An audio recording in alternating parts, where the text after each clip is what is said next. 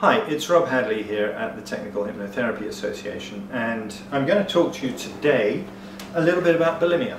Now, first I should just sort of establish ourselves in this a little. When I started looking at working in bulimia, along with my senior therapist, Carrie, at Vancouver Hypnotherapy, we decided to really look very closely at the issue of bulimia and try to get an understanding of what people are doing in terms of treatment at the moment. But also we decided that it would be very positive for us to actually go out and talk to a lot of people who are bulimic, which is why you actually see some really good interview material on our online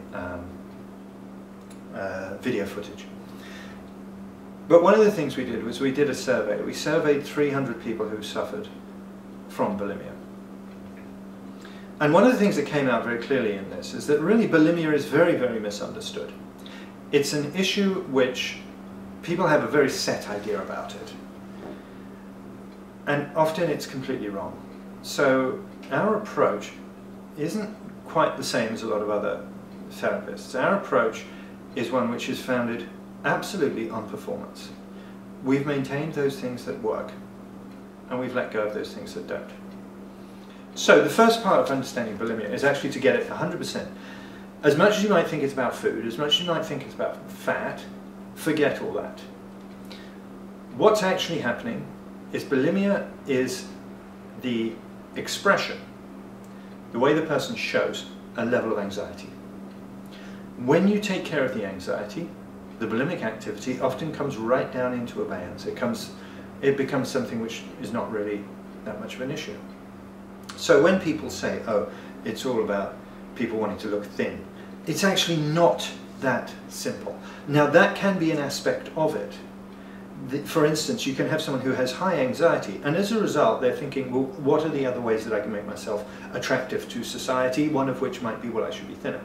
In other words, the issue of weight, although part of it, it is not actually the underlying issue. What we've found, and the way we've treated it very successfully at Vancouver Hypnotherapy's clinic, is to work with it as an anxiety type issue.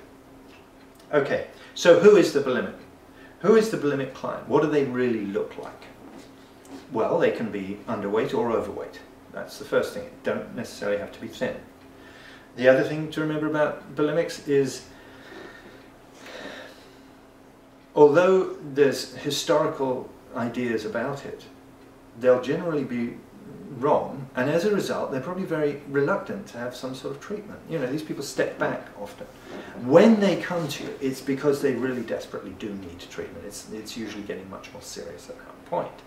So these are people who have sometimes been around therapy or been around the world of counselling, but in many instances it simply hasn't worked. We have several eating disorders clinics run by St Paul's Hospital here and Vancouver Coastal Health. I think there's one at Children's Hospital as well. Most of our clients have been through those. We subsequently bring them to a successful place, but they've been through them and often gone back on a waiting list for another. And it's basically because they don't work. And that's a tragic thing, but it's because they're working with a system which they have put in place with the idea, oh yes, we must get the best possible advice out there. And that best possible advice is often completely wrong. So the first thing is understand your bulimic client. Now what we see in this survey is that most of these guys, I should say ladies, most of these people are super achievers. So they'll be in the top 20% of the school group. They will know more about nutrition than you do, so don't try and fob them off with something like, well, you should eat more fruit. Forget it. The nutritional knowledge that the bulimic client has is something that they become almost obsessive about sometimes. So they absolutely know what is good food and what is not. They're usually, as I say, in the top 20% at school. In many instances, certainly above the norm. Their parents split up during their teenage years, so they're children of divorce or children of difficult marital situations. Now, not in all cases, but in many cases that's the case. They almost certainly, under the stats which we put together on this 300 group, they almost certainly have at least one parent or grandparent who has been in some form of addiction. Now that addiction can take the form of workaholic, but they're an addict at one point or another in their life. That's the grandparents or the parents. And it can be on either side, mother or father. We see issues of cutting in about 40% of the bulimic clients. Now that's substantially above the national average, but it's not to say that every bulimic is a cutter.